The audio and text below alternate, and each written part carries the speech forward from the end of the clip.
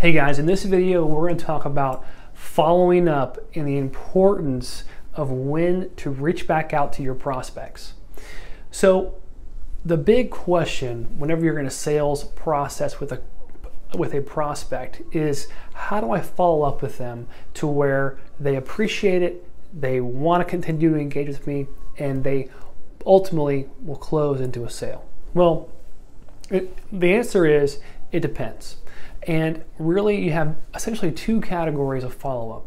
One follow-up is you're trying to create a cold prospect into a conversation and you're just trying to get someone to have a conversation with you. It's a different type of follow-up than if you have already sent over pricing to, say, a property manager or a hotel manager, and now you're looking to see, okay, they got my pricing, how do I follow up, what do I do? Well, the trick is to just be human and not be annoying. So the way I give this kind of advice is, if you're dating a girl and you don't want to annoy her, but you want to impress her and ultimately you want to marry her, well then you got to play it cool, but at the same time you got to be energetic and really care, right? So how does that work? Well, let's say, for example, we've had a conversation with a prospect, we've walked them through our service, and at the end we gave them a price. What they're going to ask for is that price to be sent to them on paper, right? Like anybody else who wants a quote for anything, they want it on paper so they can compare your quote to somebody else's, or they can get the appropriate scope of work written there. So if they're going to sign your quote and now you are, what you're saying is, what they're saying is, I promise I'll pay you this much for this scope of work, right? So in the virtual tour world, if you have, a couple pictures, a drone photo added in there, other types of services in that scope of work, what you've done, you sent over a quote that outlines all that, right? So now you send over the pricing, they're gonna say, thanks, we'll review, what now? What's next? Well, I think it's appropriate to wait a day, and the following day, so 2 days later, give them a call.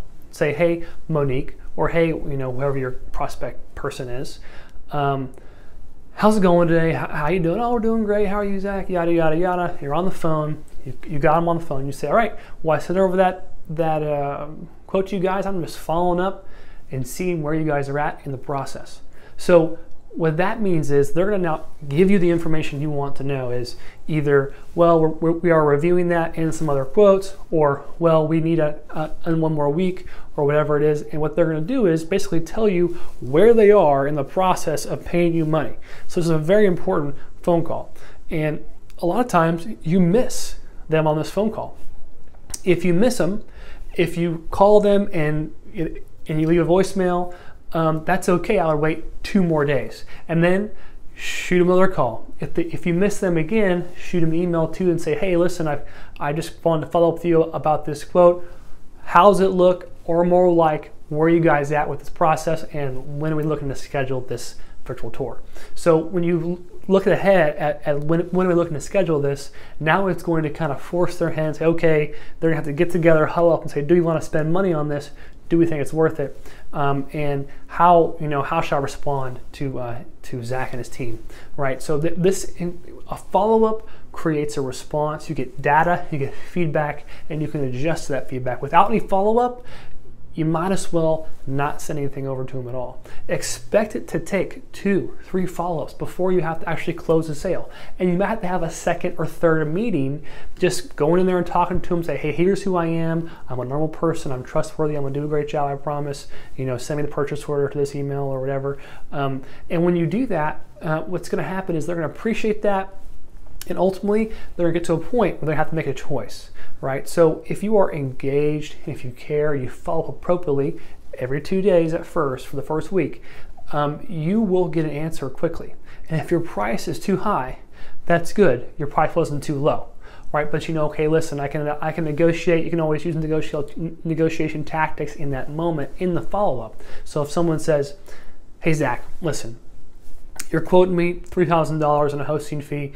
It's an okay price, but if you lower it down some, I think we can get there. Or they'll say, well, we had another quote that was a little bit lower than yours, so we're probably going to go that direction. But before they make that decision, that's where you want to be in the conversation. Say, hey, well, listen, I'll match their price, or actually I'll beat them by $100 if you give me a strong referral if you love the service. So what they're thinking is, okay, well, what this guy wants to do is build a partnership with me, and I kind of like that. So he's going to give me a discount if I like what he gives. I'll give a referral for him, and it's kind of a win-win.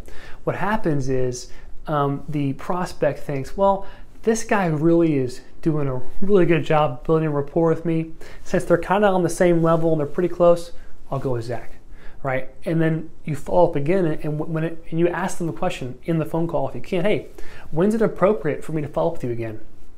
That's a good question. Like before you say goodbye, say, hey, when's it a good time for me to call you again to kind of go back over this, and when are you looking to make a decision?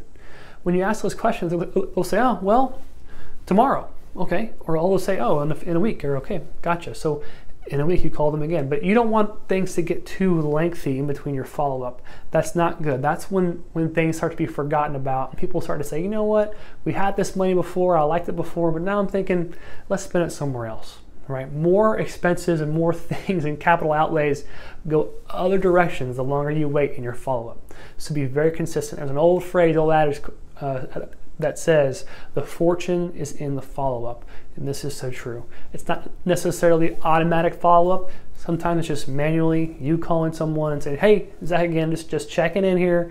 I'm not trying to be a nuisance, just want to know what we need to do next for our scheduling purposes, right? Just always blame it on the schedule or blame it on something else. But really, you want them to say yes to your offer, right? So I hope that's helpful in your follow-up journeys. I hope you are following up, and I hope you take it really, really serious, because it deserves your attention. The more things you track, the more you follow up, the more things you measure, the more things you can manage, right? So measure your follow-up, know what days you talk to them, don't hammer someone every day, but be consistent. And this will make you more money than you probably could imagine from a couple phone calls and a couple email follow-ups. And don't text message. You're not a teenage boy, right? Always call or email if you have to, if you can't get a hold of them. So that's it for now. I hope you take this very serious. I hope follow-up gets you and closes you a sale, and I hope that you have the utmost success in your virtual tour profit endeavors. Thank you so much.